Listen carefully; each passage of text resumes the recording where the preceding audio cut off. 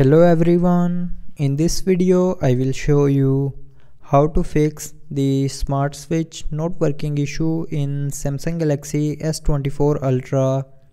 So before starting the video, don't forget to subscribe the channel and also press the bell icon. So to fix this issue, first of all open settings. Now in settings, click on connections. Now here click on Wi-Fi and then click on this three dot more icon. Now click on intelligent Wi-Fi and here you will see a switch to mobile data button. So if you have turned off this button, then turn it back on, and after turning on this button the smart switch will start working properly. So I hope you liked the video. Thanks for watching.